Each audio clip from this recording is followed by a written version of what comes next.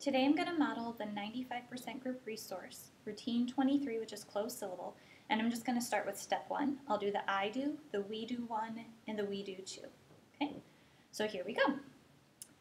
Today we're going to be learning about how to read long words, multisyllabic words. There's 6 different syllable types for reading long words, but today we're just going to focus on the first one, which is closed syllable.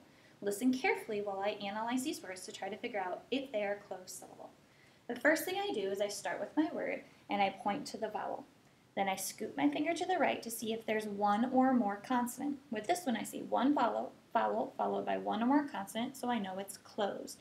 We use the symbol of a fist for a closed syllable because this consonant has closed in the vowel sound. So this is an example of a closed syllable. Then I look at my next word. I find the vowel. I scoop to the right, I see one or more consonants, so I know this one is closed. On my third one, I find the vowel, I scoop to the right, I see one or more consonants, so I know that this is closed.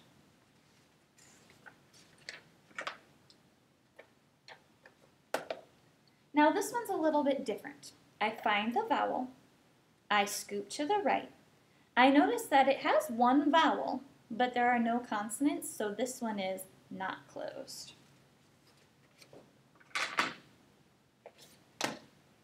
Here's another word. On this one, when I find the vowel, I notice that there is not one vowel. A closed consonant has one vowel followed by one or more consonant. Since there is more than one vowel, this one is not closed.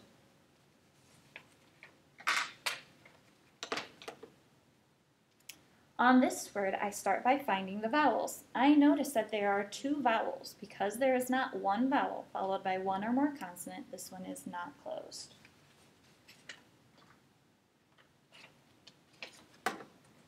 And then for my last one for the I do, I have one vowel followed by one or more consonant, so this one is closed.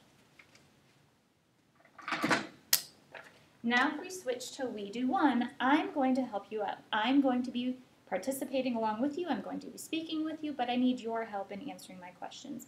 So when we look at this word, could you please point to the vowel? Now scoop to the right. Thumbs up, thumbs down. Does it have one or more consonant? So because of this one, please show me that this one is closed. Now let's look at this one. Start by pointing to the vowel. Thumbs up, thumbs down. Is there one vowel? Now, scoop to the right. Is there one or more consonant? So in this case, this one is not closed. Start by pointing to the vowel.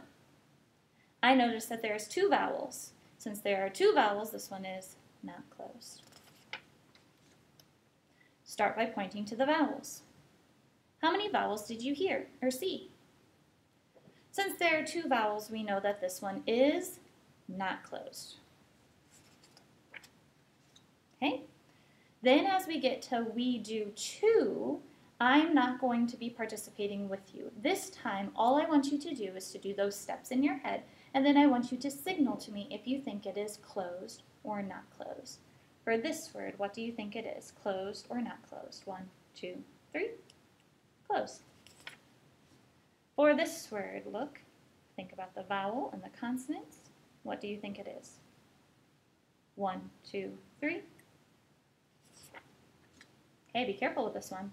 Start by looking at the vowels, then look at the consonants. Signal to me, do you think it is open or closed? 1, 2, 3.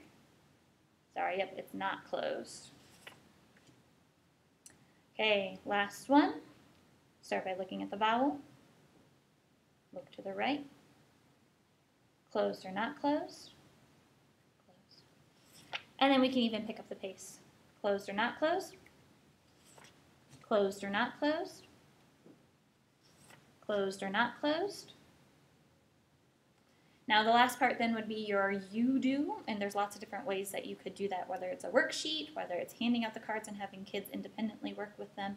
It's your choice how you engage in the you do.